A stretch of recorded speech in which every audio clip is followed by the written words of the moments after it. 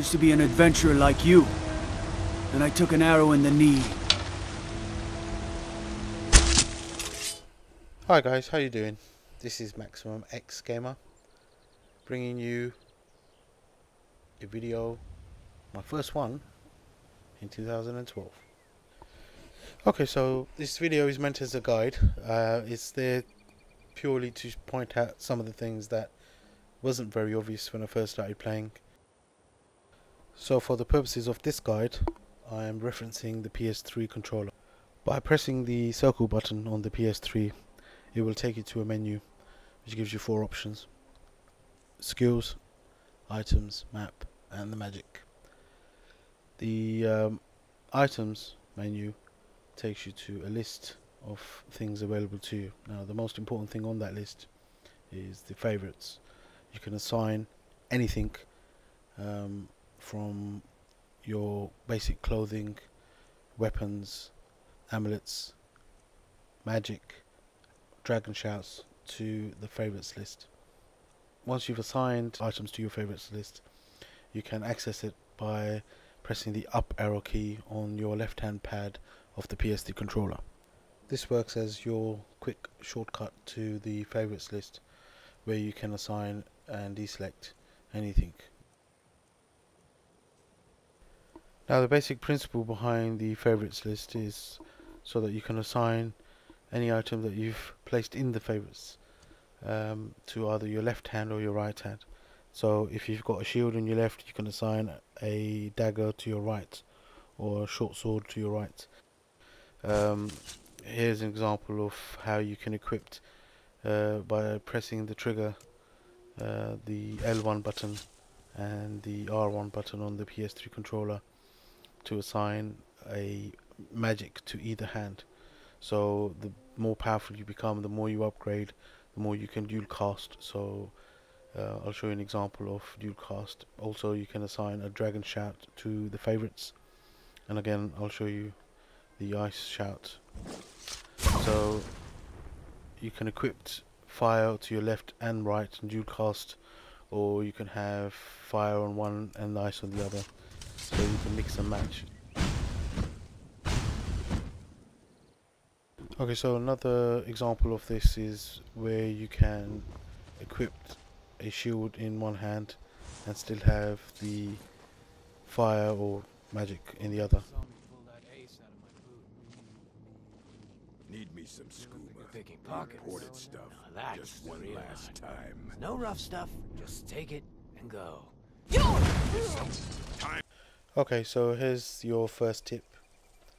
Any companions that join you during your quests, you can use them as mules. Basically go into the options dialog and choose the option which covers the trading aspect. This gives you access to the stuff that they're carrying, so then you can scroll down and choose the items you have, and you can then pass them over. The option comes up where you can store them or give them to your companion. So this doubles the capacity you're able to carry. So as long as your companion doesn't get killed, you can retrieve your items at any time. Let's get going. Okay, so the second tip is how to add locations to your main quest maps. One of the first places I found where you could do this was at Dragon Reach, one of the first locations you go to. Now in the throne room inside the main castle, to the left hand side there is a staircase which leads up to what can be described as the war room, and there's a large table on which there's a map. By clicking on the flags on the map, you automatically update your main map. The locations on the map are all the forts on either side of the warring parties.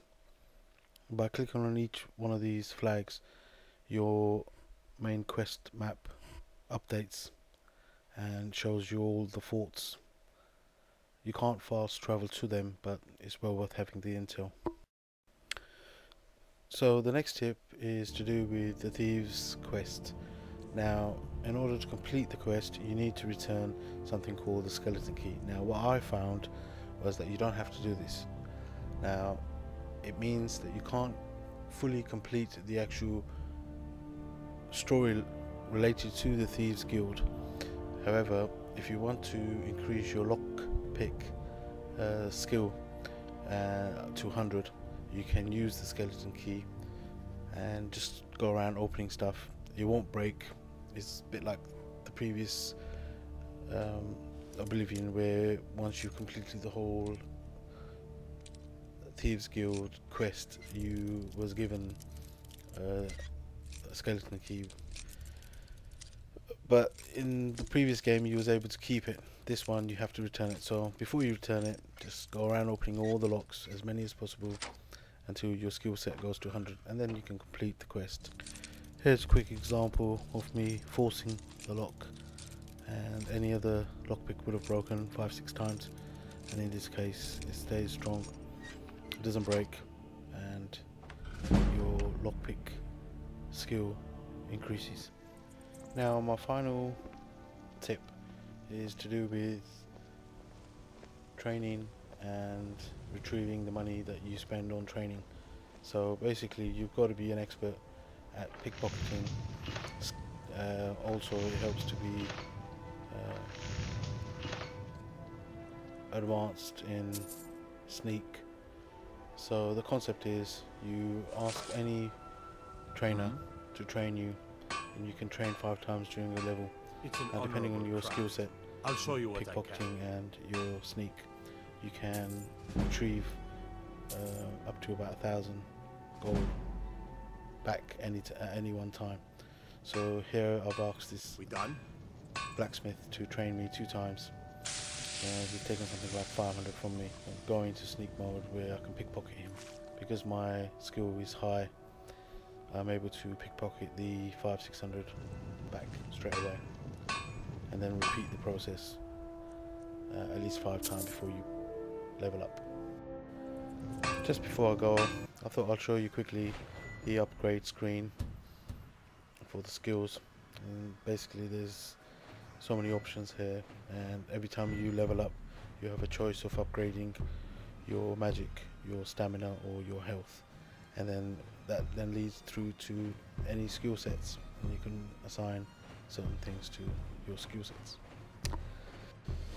I hope you enjoyed this video and hopefully learned something. Please give us a thumbs up. Any positive comments is always appreciated, and subscribe. This is Maximum X Gamer signing out. Catch you next time. No lollygagging.